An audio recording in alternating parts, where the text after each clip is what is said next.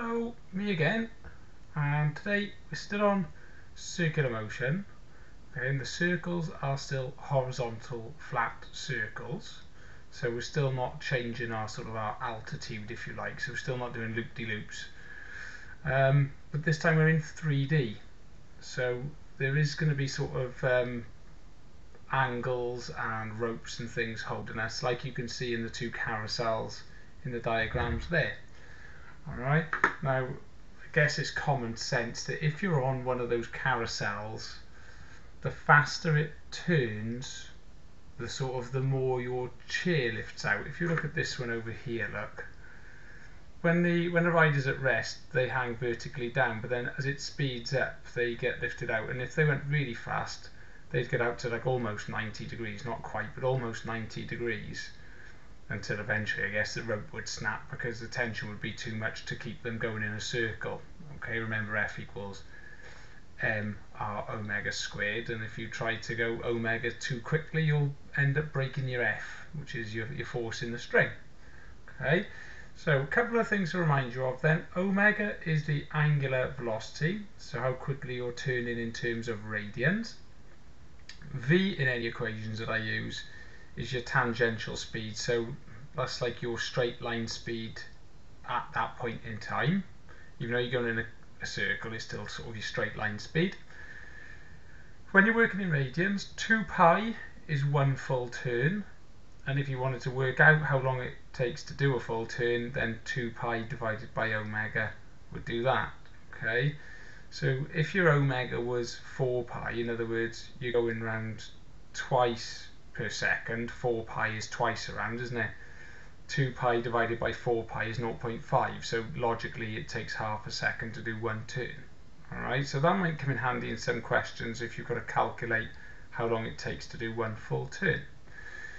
Okay, so first thing I want you to draw then is a side-on 3D view, if you like, of one of those little carousel swings. So you've got a particle of mass m on a string of length L, and we measure the angle in these problems from the string to the vertical, so at the top where they are attached. Okay, and it's called alpha. Typically in these, rather than theta, we use alpha. And really on this one, all you need to see is that the radius of the circle now depends on L and alpha, and because there's a right angle triangle here, where L is the hypotenuse and L sine theta is the opposite, that's why we're using sine rather than cos. So the radius depends on the length of the rope and the angle. Okay, and as we discussed a minute ago, then the faster you go, the bigger the angle gets, the bigger the radius gets. Okay, so that's going to come in handy because we can substitute that in where we used to have lowercase r for radius in our formulas. More importantly though, is the same thing, but this time I'm not drawing the length, so I'm not interested in the length of the rope and the radius. This diagram is more about the forces. So the rope has got tension, a pulling force, okay, along its length, and of course it's pulling up towards the highest point where it's attached to like the crane or whatever, okay. But we're not really interested in a force acting at an angle. What we're interested in is vertical and horizontal, because in this case the horizontal force is the one towards the centre, and that's the force that we use when we're using our formulas. So when we're saying that F equals mr omega squared, it's the force towards the centre, so it's the horizontal component here, right?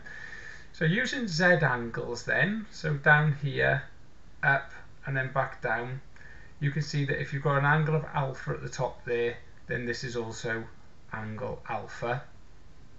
And so I can break down this force into its component pieces. So T is the tension, and that's the hypotenuse in this little right angle triangle. This is the opposite at the top, so this is T sine alpha. Okay, the horizontal force, and this is T cos alpha. Now, what you've got to consider here is that that rope, that string, the tension is doing two jobs. It's pulling the mass towards the centre and therefore giving it acceleration so it can go round in a circle. That's the T sine alpha bit of the force. The T cos alpha is keeping us in equilibrium and stopping the particle from dropping down. Obviously, if the particle's got mass, it has weight, mg.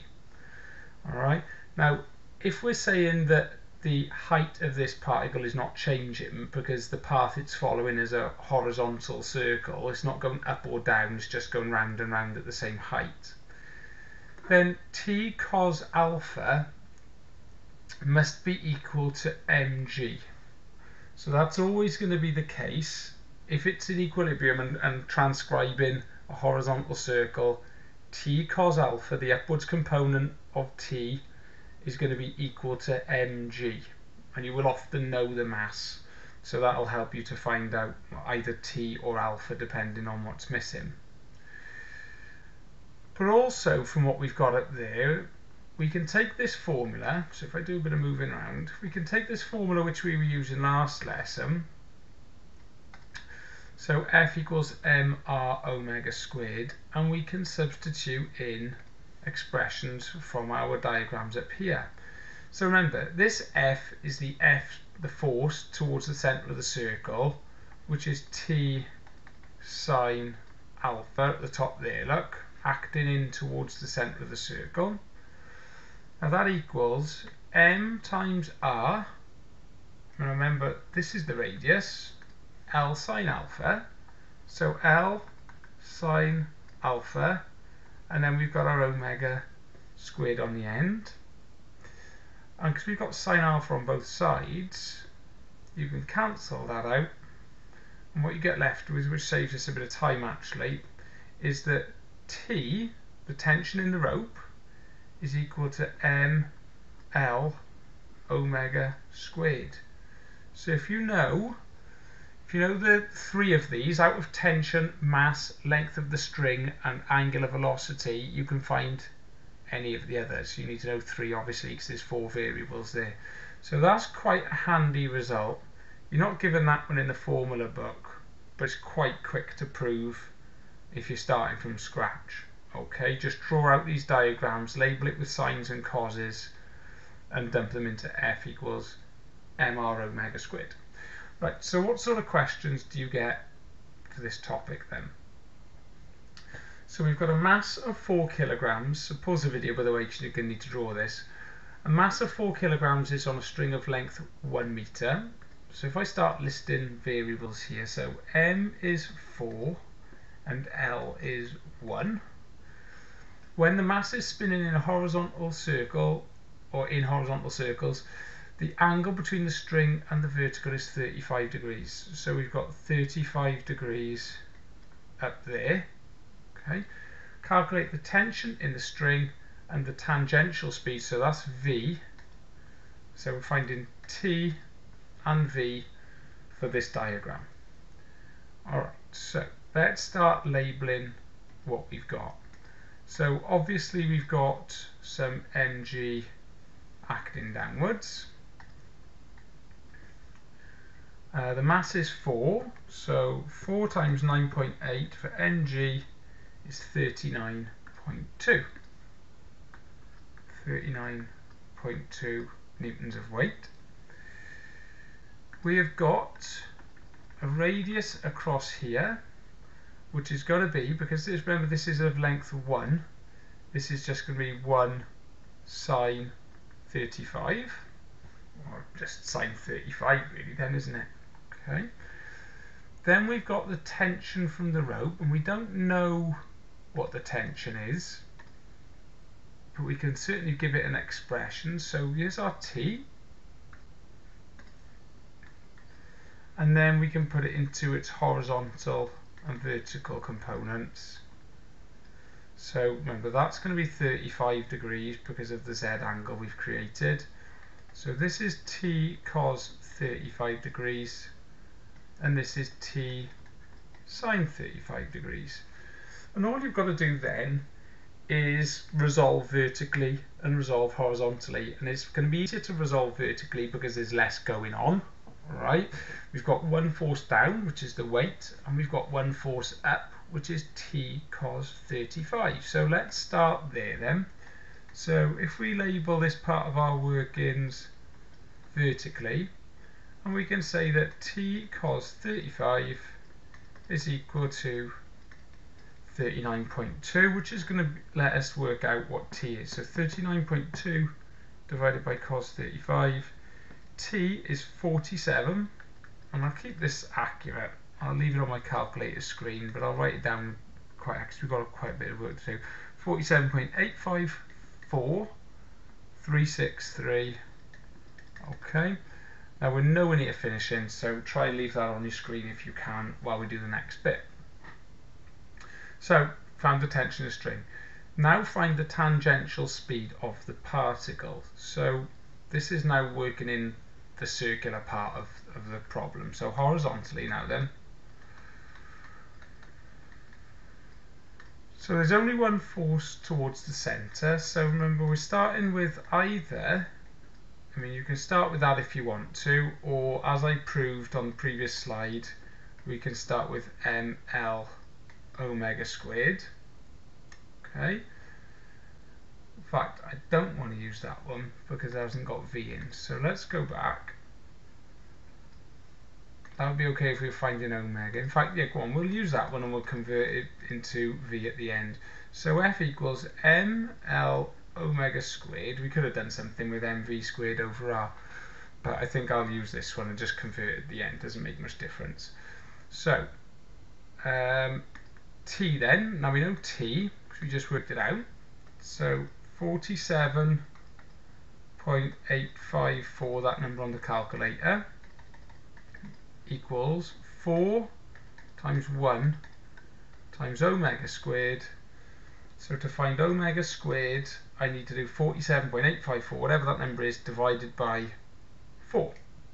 This is why I left it on the screen. So omega squared is 11.96, and then square root that omega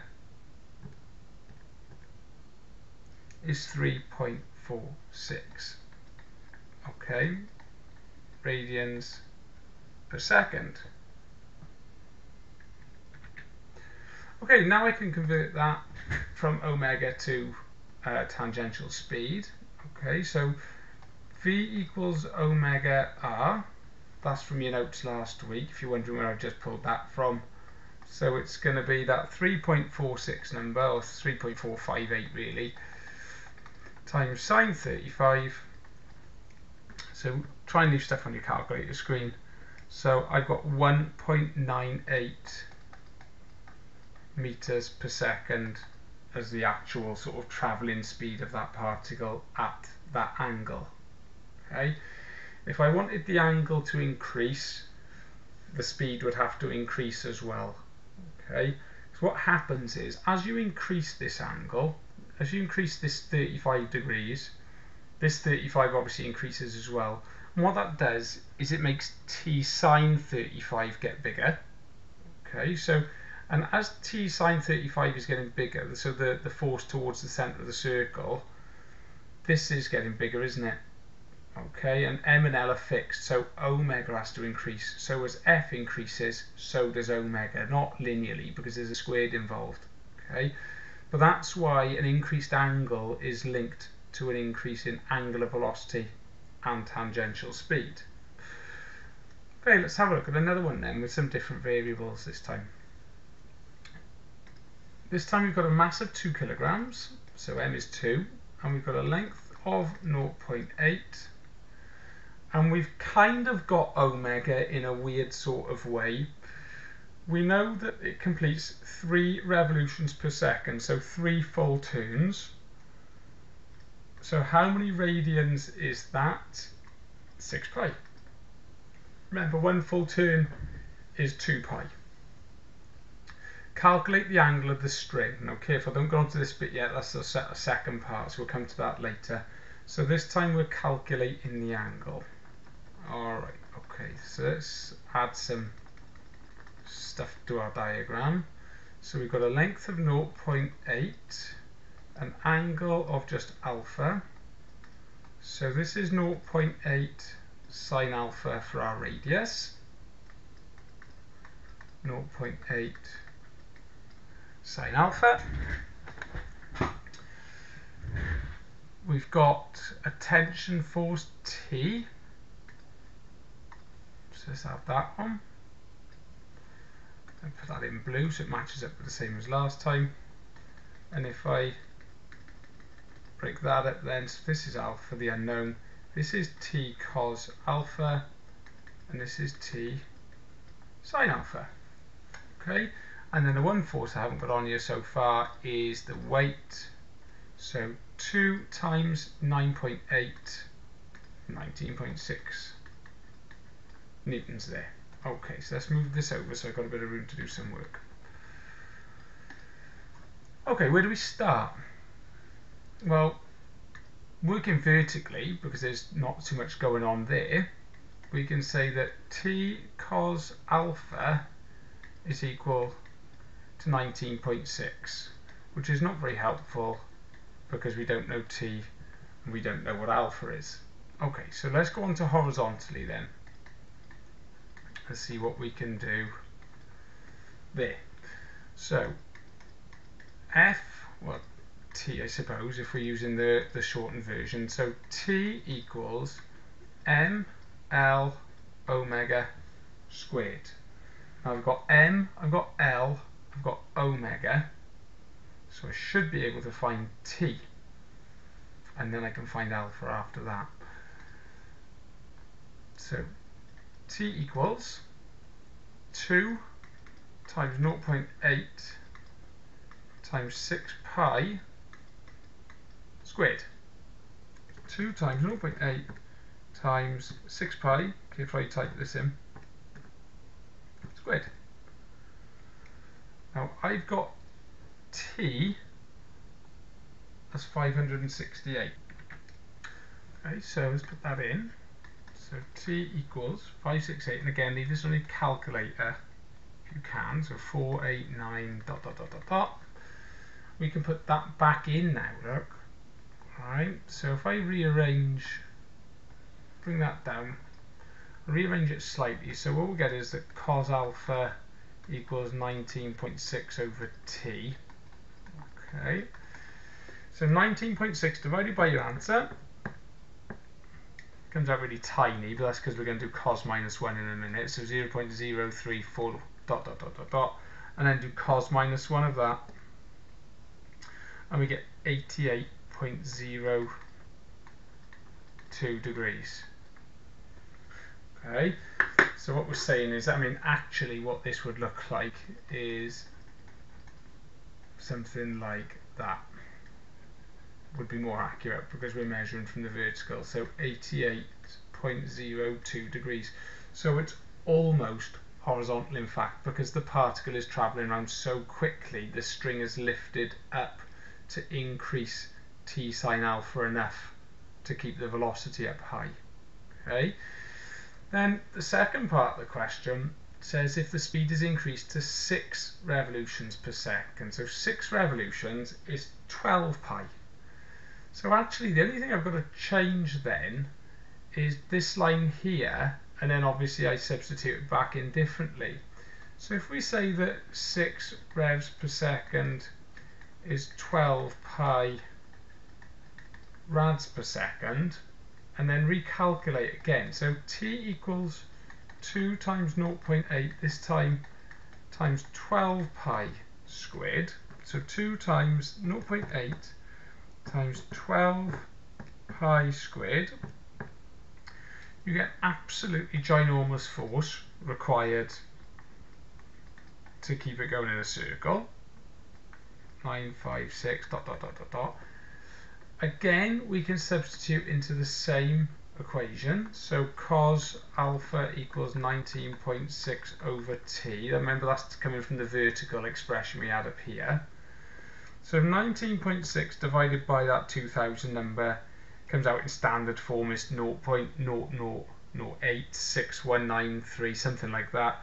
and cos minus 1 of that, so just working through the same way I did last time, comes out as 89.51. So hardly different when we double the rotational, the angular velocity. And that's because the angle can never get to actually 90 degrees.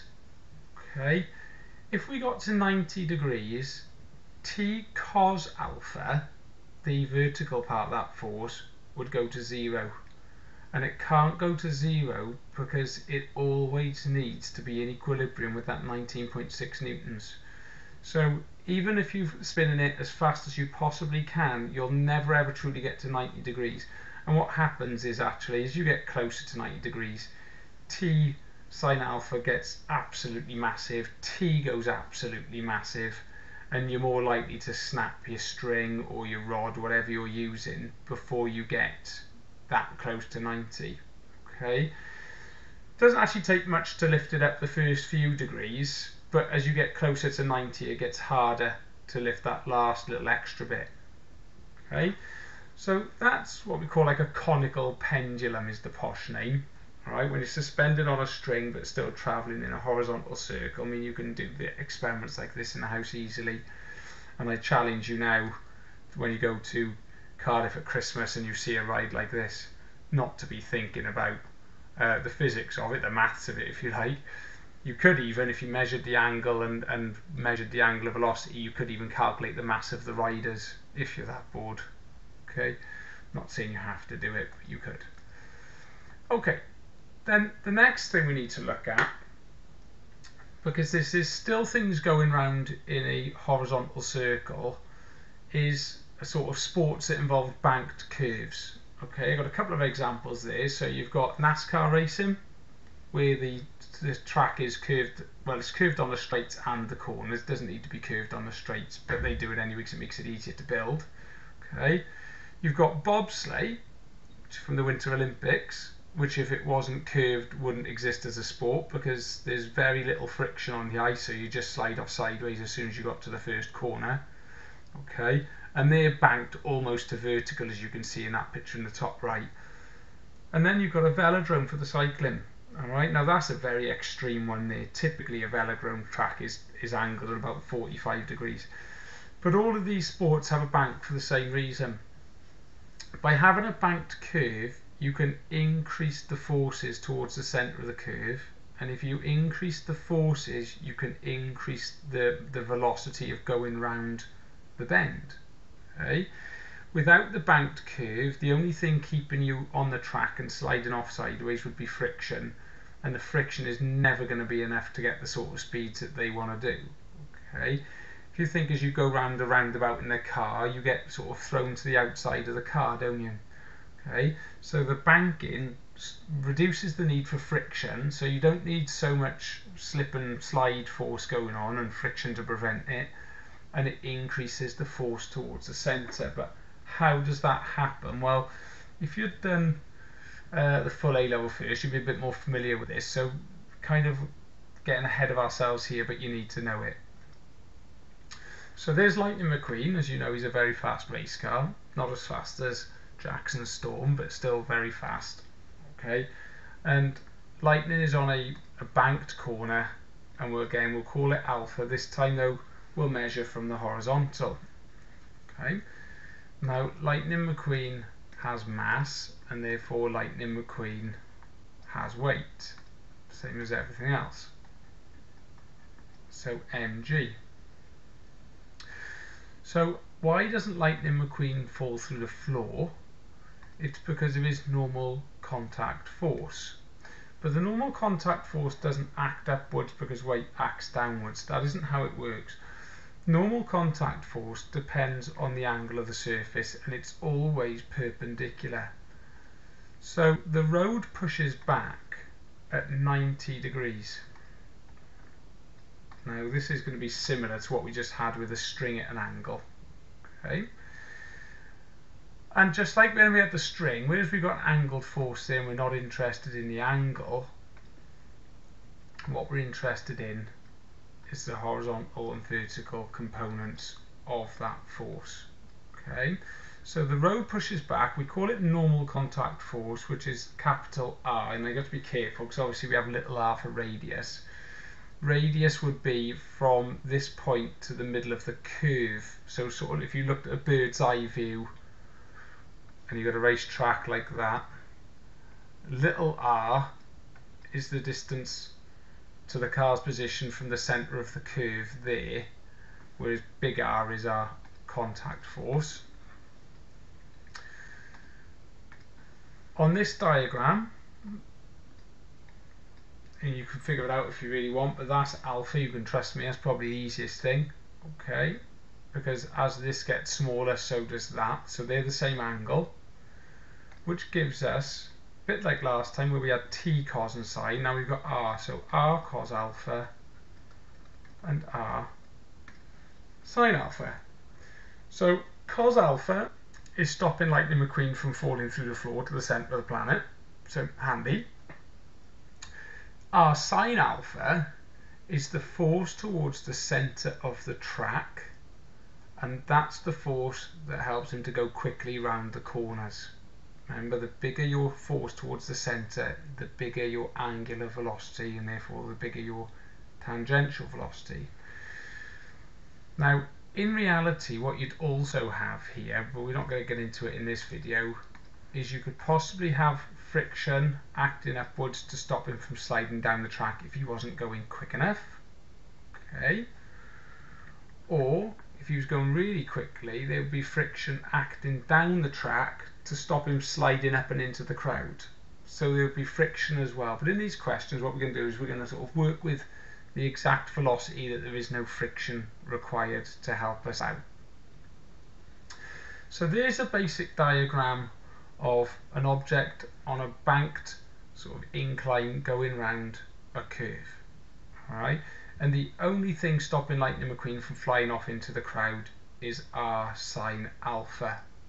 Okay, so the bigger you get for alpha, the bigger R sine alpha is. Okay. So if we have a look at a question then. So Lightning McQueen is 1.8 tons. So M is 1,800 kilograms. The angle is 35 degrees. Okay. V is 40 meters per second. Okay, so we're going to work with mv squared over r. And we're missing the radius, so we're going to find the radius of the curve, so little r. Right, let's put in some forces then. So we've got Lightning McQueen's weight, so 1,800 times 9.8, he's got a weight of 17640 newtons. The track pushing back, perpendicular of course, and then we've got the components of that force. So here's R, there's our 35 degrees, this is R cos 35, and this is R sine 35. And we want to calculate the radius of the curve, so R equals question mark. Now, F equals mv squared over R. That's a formula from last week. Okay, where F is the horizontal force, which in this case is going to be R sine 35. Little r is the radius of the bend, which is what we're trying to work out, and we've got M and V. So if I can work out what R sine 35 is, I can put it in there and I can work out little r, the radius of the curve. So how do we find out what R sine 35 is? Well, we can do it by resolving vertically first. Because in the vertical direction, there's only two forces and they're equal. R cos 35 is equal to the weight of Lightning McQueen.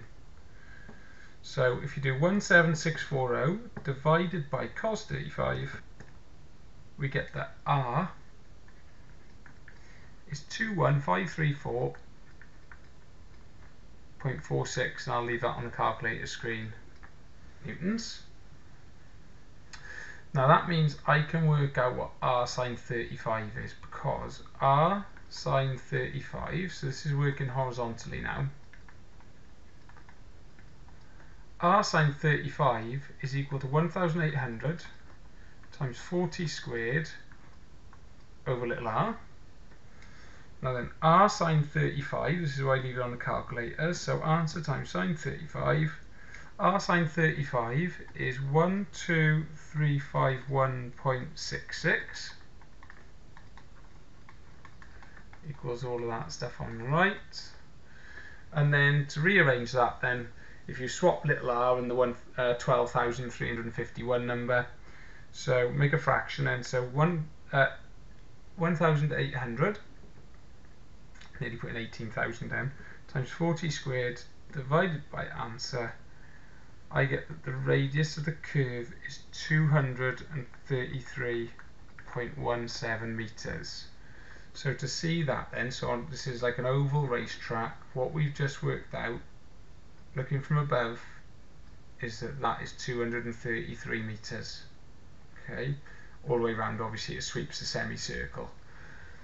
And if that's the case, all of these forces work out nicely and we don't need any friction to help keep us on the track from sliding up or sliding down. Okay, and we can do one more of those then. So this time it's the cyclist. Now, cycling tracks are made of wood, so they've got very little friction. If you watch the Summer Olympics and watch the cycling, you'll see they quite often end up slipping sideways off the track. And so it's really important they get the banking right to match the speeds they do. So this time we've got a cyclist of mass 90 kilograms. So let's put his weight in, 882. And that includes the bike as well. So we've got a radius of 24 meters. We've got a tangential speed of 18 meters per second, and this time we're going to calculate the angle of the track. So alpha there as well. There's our reaction force. So this is our cos alpha, and this is our sine alpha. If you want to have a go yourselves before I do, feel free. So let's have a look vertically first. If we do vertically and horizontally, and we'll see where that leaves us then. So vertically, what do we know? Well, we know that r cos alpha has got to be equal to 882 newtons. But r and alpha are both unknowns, so on its own that doesn't help us. But horizontally, remember we've got our formula F equals mv squared over r. That's given to you in the formula book, you haven't got to memorise that one. F equals mv squared over r, and we've got m, which I should have put up here really with all my other values. We've got m, we've got v, and we've got little r. Okay, so F equals 90 times 18 squared, all divided by 24. So 90 times 18 squared, I work these out as I go along, which is a bit risky in case I muck it up. So F equals 1215. Now remember, F is the horizontal force, so that's R sine alpha. So R sine alpha is 1215. And what we've got now is two equations with the same two unknowns, so simultaneous equations. I think I'm going to solve it by rearranging one and substituting into the other. So it doesn't matter which way around you do this, but if I write R as 882 divided by cos alpha and sub it into there, then what I get is 882 over cos alpha times sine alpha is 1215. So I can tidy up a bit. So that's 882 sine alpha on the top over cos alpha on the bottom. And the important little maths trick that you're going to need to know here that's quite handy, not just in mechanics, but handy all over the place, is that sine alpha over cos alpha is tan alpha. So sine alpha over cos alpha is equal to tan alpha. So anytime you can get sine over cos, that's a good thing because you can reduce that just to tan. So 882 tan alpha is 1215, and it's an easy rearrangement from here then. So 1215 divided by 882 gives you 1.37.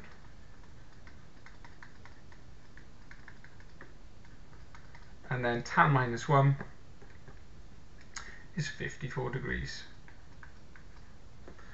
So to keep the cyclist on the track with no friction at all, at that speed would need an angled track of 54 degrees.